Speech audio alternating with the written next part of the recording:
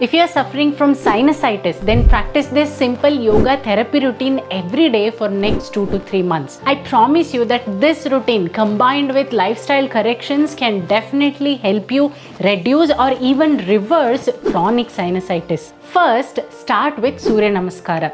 Practice at least 6 to 12 rounds of traditional sun salutation every day in the morning between 6 to 8 am.